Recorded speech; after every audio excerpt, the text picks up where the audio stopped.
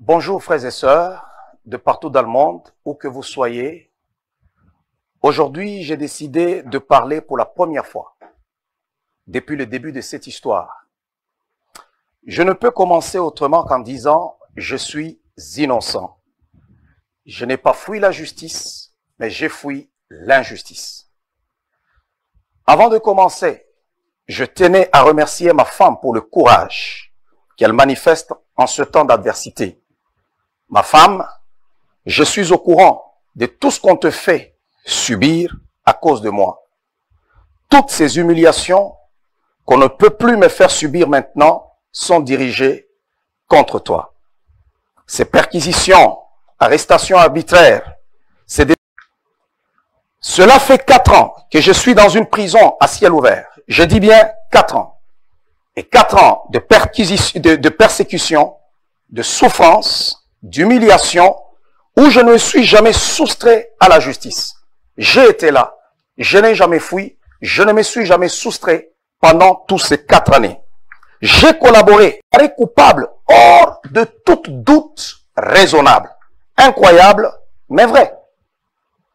Je peux aisément imaginer qu'un individu mente, mais que les juges ne fassent pas retentir la sonnette d'alarme de ce comédie et que pire, il justifie la fausse victime en expliquant que ces nombreuses contradictions relevées à la cour sont dues à des effets de médicaments qu'elle aurait consommés.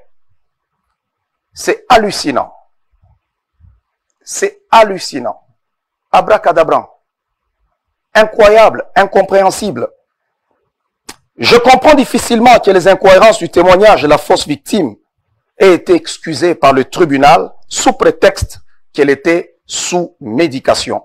Ainsi donc, on peut condamner aussi facilement une personne à une lourde peine de 8 ans d'emprisonnement. Je dis bien 8 ans d'emprisonnement. Ce n'est pas 8 jours, ce n'est pas 8 semaines, mais c'est 8 ans d'emprisonnement sur base d'un témoin qui est sous l'effet de la drogue. J'ai un alibi qui est infalsifiable. Un alibi infalsifiable. Que mon avocat, Maître Dominique Bertrand, a fait valoir devant la cour, mais que les jurés et les juges ont balayé du revers de la main. Ai-je été condamné parce que le jury était composé exclusivement des Blancs, issus d'une descendance qui est ce qui est étranger et religieux? La question se pose. La question se pose. Et je dirais encore une fois en ce jour qu'il faut, quand vous regardez cette histoire, vous vous dites, waouh, où suis-je? Est-ce que ça s'est passé au Canada? Ça s'est passé au Québec? Vous pourriez vous croire peut-être que ça s'est passé en Afghanistan ou ça s'est passé en Corée du Nord. Mais j'ai vécu toutes ces choses au Québec. Ce déni de justice n'est pas surprenant. La décision des jurés n'est pas non plus étonnante. Si l'on regarde la campagne de salissage médiatique dont je fais l'objet avant même le début du procès, les jurés ont eu accès à cette couverture médiatique et cette campagne de désinformation. La stratégie était de me détruire avant tout dans l'opinion publique. C'était ça la stratégie. Il faut d'abord me détruire, c'était la guerre de l'opinion publique. Il fallait me détruire dans l'opinion publique. Il fallait que je sois perçu comme un monstre, un manipulateur narcissique, un homophobe et de surcroît un misogyne. La journée où on m'a arrêté et lorsque je fus libéré, tout ce qui passait à la télévision comme message, c'était mes prédications que j'ai données à l'église sur l'homosexualité. Alors, je me pose la question, quel était le message qui était derrière? Et si je suis à l'église, moi je suis un homme d'église, je suis un pasteur, je m'en vais pas à l'église pour aller lire un livre de Machiavel ou de Darwin ou parler, je ne sais pas, de Barack Obama. Lorsque je suis à l'église, je prêche ce qui est écrit dans la Bible. C'est ce que je prêche aux enfants de Dieu. Et une fois, j'ai lu le livre d'Éphésiens. Là, on parle que le mari est le chef de la femme. Et le lendemain matin, allez, TVA a récupéré, les journaux ont récupéré que non, l'apôtre de la ville de Québec a dit que les hommes étaient supérieurs aux femmes. Et tout ça, c'était pour me présenter comme un misogyne. Et pourtant, ce n'était pas vrai. J'avais même fait une mise en demeure à TVA. Et lorsque les membres de l'église arrivaient, parce qu'il y avait des journalistes qui attendaient là devant les portes de l'église, et l'un d'eux a reconnu, l'un des journalistes de TVA, il s'est approché et dit, mais pourquoi vous faites ça? Vous savez que ce n'est pas ce qu'il a voulu dire. Vous êtes en train de déformer ses paroles. La réponse était que, on le sait, mais on nous a dit de couvrir ça comme ça. Allez-y comprendre. La table était mise pour une lourde peine de prison et que l'opinion publique l'accepte d'emblée. C'était une guerre médiatique. Les médias s'en sont donnés à cœur joie, relayant sans scrupule des faussetés à mon sujet, sans que je ne sois en mesure de me défendre, étant donné que j'avais une ordonnance m'interdisant de parler sur l'administration de la justice, ni sur l'affaire qui était devant les tribunaux. Je ne pouvais pas parler, j'étais muselé, je ne pouvais pas intervenir, pas du tout, parce que j'avais une ordonnance de la cour qui m'interdisait de parler et de m'expliquer, ni de faire un commentaire sur ce qui se passait, ou même sur l'administration de la justice. Le parti pris des journalistes se voyait à l'œil nu. Quand c'était le tour des témoins de la poursuite, ils étaient tous attroupés à la cour pour apporter le pseudo-fait. Quand c'était à mon tour, lorsque mes avocats pouvaient parler, la salle de cour se vidait des journalistes. Quel intérêt avait-il à écouter ceux qui plaidaient à ma faveur? Pas d'intérêt. Tout ce qui les intéressait était de me dépeindre au travers une lorgnette déformée par le mensonge pour alimenter l'opinion publique défavorable envers moi et ainsi mieux influencer les jurés. C'est dans ces circonstances que je me suis retrouvé muselé, incapable de me défendre face à une machine infernale, déterminée à tuer toute once de sympathie des Québécois à mon égard. Aucun média jusqu'à maintenant n'a documenté mon cas avec objectivité. Aucun média. Ni rapporté les faits comme l'exige la déontologie journalistique. Aucun. Personne ne l'a fait. Ça n'intéresse personne. Il faut qu'il soit déclaré coupable. Il doit faire ses 8 ans de prison. C'est tout ce qui les intéresse. Dès qu'il s'agissait de moi, tous les coups, toutes les bassesses étaient permis. Le mot d'ordre avait été donné. Détruire PAULMUKENDI par n'importe quel moyen. C'était ça le mot d'ordre. Cet acharnement médiatique ne m'a pas ébranlé. Il ne faisait aucun doute que j'étais condamné dans le procès populaire où les médias étaient à la fois juges et partis.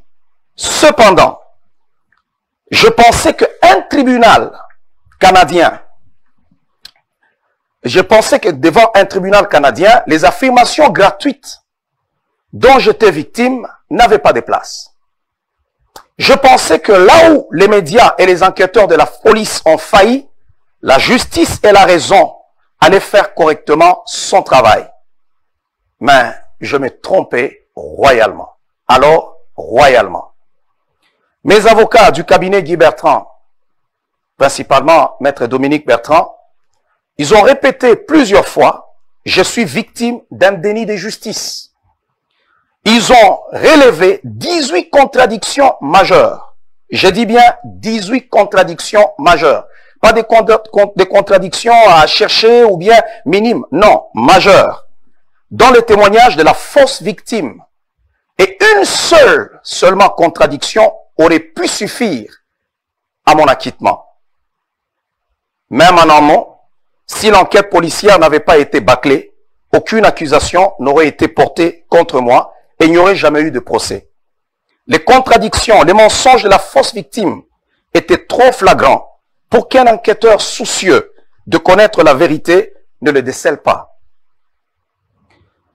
Si, et seulement si, la recherche de la vérité et de la justice faisait partie de l'équation, cette saga judiciaire n'aurait jamais vu le jour.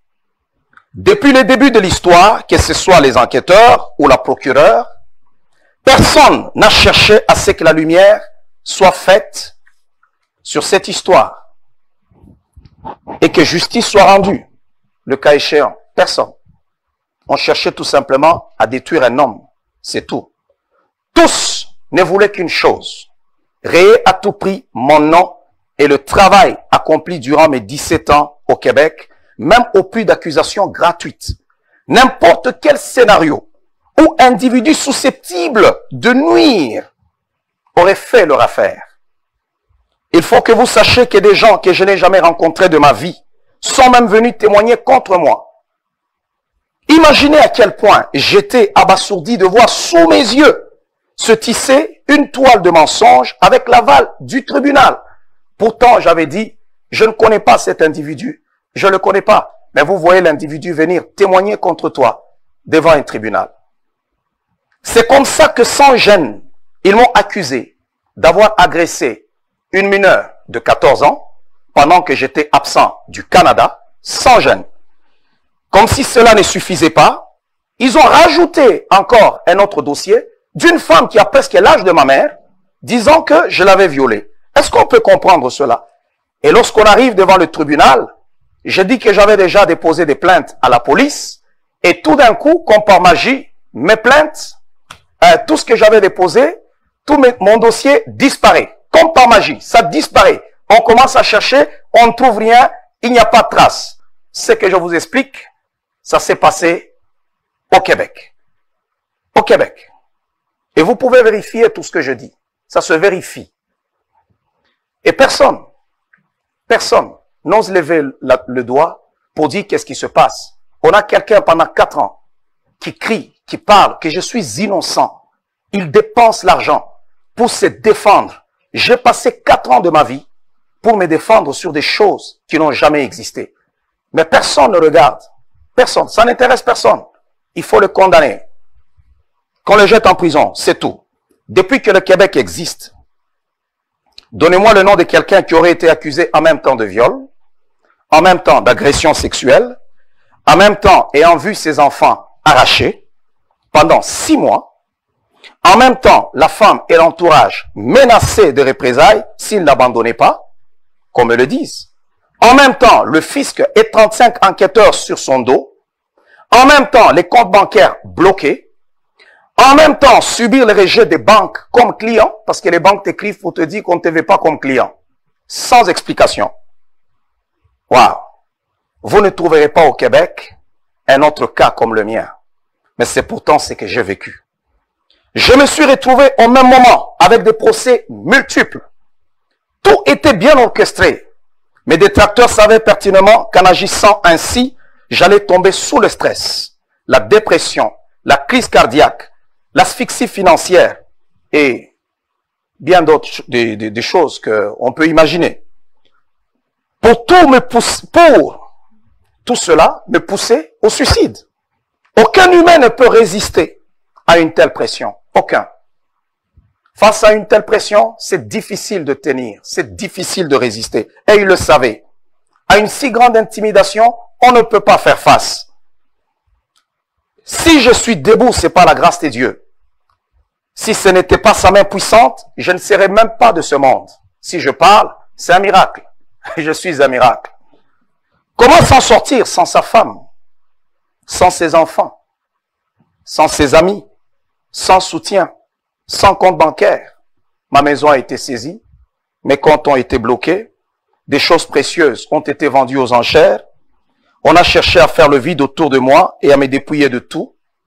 On a voulu me laisser sans ressources, sans se soucier de comment j'allais nourrir mes enfants. Ça n'intéressait absolument personne. Et ça se passait au même moment. Du jour au lendemain, on a fait de moi légalement un paria dans la ville de Québec. Comme l'avait prédit M. Pierre Dufour, le jour où on m'a arrêté, il a dit que tu es une personne non grata dans cette ville. Tu vas dépenser ton argent en payant des avocats. C'est ce qui a suivi après. S'associer à moi était devenu un crime. Les agents de l'État sont allés en plus terroriser les membres de mon église. Leurs enfants leur furent aussi arrachés. La condition pour retourner les enfants dans leur famille était que les parents l'abandonnent l'église et se dissocient de moi. Si réellement mon tort avait été un viol, si réellement mon tort avait été un viol, pourquoi cet acharnement sur ma vie? Pourquoi? Pourquoi vouloir détruire simultanément ce que j'ai construit? Vouloir détruire ma famille? Vouloir détruire mon entourage immédiat? Vouloir tout briser? Pourquoi? J'étais déjà devant les tribunaux. Il fallait laisser que les tribunaux, que les affaires puissent suivre leur cours. Mais pourquoi vouloir créer tout ça autour de moi? C'est parce que les problèmes étaient ailleurs. C'était un prétexte. C'était un prétexte. Voilà. La police, je me demande pourquoi la police s'est-elle sentie investie d'une mission de me harceler par des interpellations arbitraires. J'étais devant les tribunaux. Pourquoi ne pas laisser la justice suivre son cours? Qu'est-ce qui justifiait les descentes de la police chez moi à la maison au milieu de la nuit, sans se soucier du traumatisme que cela pouvait causer à mes enfants? Non, on frappait la nuit. Vous pouvez les entendre, boum, boum, boum, boum, boum. Vous sortez, vous trouvez 2 policiers qui arrivent, tout simplement pour vous embêter. Donc on est en train de faire le tour. Je ne sais pas, lorsque même on m'a accordé la liberté provisoire, on m'a jamais dit que c'est comme ça que ça allait se passer. Et ils vont commencer à prendre vos noms, qui restent ici. Et vous êtes là. Je le dis tout ça à mon avocat. Vous pouvez lui poser la question. Elle vous le dira. Des arrestations routières sans raison. Comme ça, vous êtes en chemin, on vous arrête et vous allez passer presque 45, 1 heure du temps où monsieur est en train de vérifier même l'identité de toutes les personnes qui se trouvent là dans la voiture. Et c'était comme ça. Et des questions qui n'avaient rien à voir avec leur mandat, ni les ordonnances, pour ne citer que ces abus. Dans toute cette souffrance, je n'ai jamais bronché, ni ne me suis soustrait à la justice. J'ai enduré stoïquement chaque coup que mes oppresseurs m'assénaient. Sachant que je suis innocent, je me disais que tôt ou tard, justice serait rendue malgré leurs efforts. Mais avec la décision rendue le 16 août qui rejetait mon appel, je me suis dit, la justice québécoise a failli à son devoir. Au lieu de se pencher sur les questions de droit, 3 juges de la cour d'appel ont choisi de justifier le comportement erratique de la fausse victime, malgré que j'avais un alibi. Les juges ont qualifié cela d'erreur. Il n'y a pas d'erreur. Vous pouvez le voir, même à l'immigration, quand est-ce que je suis arrivé au Canada et la fausse victime ne s'est pas trompée. Et à chaque fois qu'on lui posait la question, c'était toujours une nouvelle version. Parce que ces faits n'ont jamais existé. Elle les a jamais vécus. Voilà pourquoi elle ment. Devant les enquêteurs, elle dit une autre histoire. Devant la cour, elle dit une autre histoire. Le lendemain, si vous posez la question, l'histoire change parce qu'elle ne l'a jamais vécue. Et à chaque fois, mon avocat lui posait la question, lequel de ces 3 ou de ces 4 versions est la vérité? Elle a meublé ces 3 ans dont elle a dit que j'ai habité dans leur famille pendant que c'était 2 mois, mais elle a meublé. Elle a meublé ces 3 ans. On ne peut pas excuser ça, que c'était une erreur ou bien qu'elle était sous l'effet des médicaments.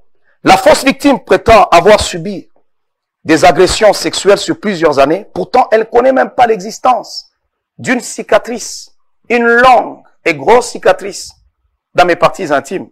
Elle ne le connaît pas. La cour d'appel a jugé cela insignifiant. Incroyable, mais vrai. Le fait que la procureure, qui était dans une vendetta personnelle, amène le fait d'un autre procès dans un autre, n'a soulevé chez eux aucun questionnement de droit. Pourtant, cette pratique est interdite. Cette pratique est interdite. Quand il s'agit de PAULMUKENDI, tout s'accorde. Il faut le faire taire, l'éliminer, quitte à nier l'évidence et les faits. C'est ce qui est arrivé. Dès que la décision de la cour d'appel est tombée, j'ai su que mes bourreaux étaient déterminés à en finir avec moi. J'ai su que cet ennemi sans visage avait les bras assez longs pour qu'aucun tribunal québécois ne puisse dire le contraire. Je n'avais plus confiance, sinon cela ne m'aurait pas dérangé d'aller jusqu'à la Cour suprême s'il avait fallu. J'ai compris que je pourrais bien produire les meilleures preuves irréfutables au monde. Personne, alors je dis bien, personne n'est disposé au Québec à m'entendre, à me croire et à me rendre justice. Dans cette histoire, c'est moi qui suis la victime. C'est moi qui suis la victime. Parce que je suis un innocent qu'on a persécuté et qu'on a malmené. Je ne sais pas si je dois le dire dans quelle langue, que les choses dont vous m'accusez, vous me reprochez, ne se sont jamais produites. Faire face à une telle injustice, j'ai décidé de partir. J'ai décidé de quitter cette terre québécoise que j'aime tant pour sauver ma vie. Je suis innocent. Si j'avais été coupable, en tant qu'adulte raisonnable, j'aurais fait ces 8 ans de prison. Je ne suis pas un homme qui fuit la conséquence de ses actes. Non, j'allais faire ces 8 ans. Je ne suis pas non plus prêt à faire 8 ans de prison pour des crimes que je n'ai pas commis. Non. Sachez que mon départ n'est pas un abandon. Je suis innocent et je ne cesserai de me battre. J'ai demandé, j'ai déjà plutôt mandaté un collectif d'avocats pour mener la cause devant d'autres instances. Dans quelques jours, le dossier sera déposé. Je ne veux pas cesser de me battre. Je le dois à ma famille, à ma femme, à mes enfants, à mon église et à tous ceux qui croient à mon innocence et au nom de tous ceux qui sont victimes, eux aussi, du système. Je veux amener cette fameuse procureure à présenter son dossier vide, qu'elle a réussi à faire passer pour vrai, avec le concours des médias et d'une justice corrompue. Elle devra défendre ce dossier et la manière dont elle a piloté devant un tribunal impartial à l'extérieur du Canada. Car je n'ai plus confiance en la justice québécoise. Qu'elle se prépare bien, car elle sera imputable de ses agissements. Sachez-le tous, je vais retourner. Mon désir est de retourner dans ma ville et auprès de mon église. J'ai le droit de vivre dans cette ville-là paisiblement comme tout bon citoyen. Je ne réalisais pas, depuis le début, à quel point cette histoire était suivie par beaucoup de gens aux 4 coins du globe. Je ne pouvais pas le réaliser. Plusieurs sont indignés de cette injustice. J'ai eu beaucoup de propositions d'asile. On m'a proposé d'aller dans beaucoup d'endroits, mais j'ai choisi de retourner dans mon pays, la RDC. Et c'est ici que je suis présentement, pour continuer à mener cette bataille que je gagnerai haut la main. En dépit de tout, la vérité est têtue. Et je pourrais dire encore une fois, pour terminer, je suis innocent, je suis victime de tout ce qui se passe. Mon ennemi n'a pas de visage, mais cependant, la vérité est têtue. Tout ce que je vous explique, je l'ai vécu. Les journalistes passent leur temps, parce que c'est comme ça que ça travaille avec les médias, à minimiser, à me traiter je ne sais pas comment. Les années d'âge adulte, la plus grande partie de mes années, je les ai passées au Québec. Je suis arrivé dans cette ville-là, j'avais 26, 27 ans. Et tout ce que j'ai construit, c'est en étant dans cette ville-là. Mais la journée où on t'accuse, c'est là qu'on te fait sentir que tu es un étranger. On te malmène, on te maltraite comme si tu ne méritais rien. Mais cependant, j'ai travaillé dur pour être ce que je suis. Je suis innocent et je ne veux pas baisser les bras. Je vais continuer à me battre parce que je suis victime d'une injustice. Et aujourd'hui, je dirais aux membres du ministère PAULMUKENDI et à tous ceux-là qui me soutiennent dans le monde, tenez ferme, ne faiblissez pas. La bataille n'est pas encore terminée. Dieu ne ment jamais. La victoire est certaine. On peut tout falsifier, mais la vérité triomphe toujours. J'ai dit et je vous remercie. Que Dieu vous bénisse.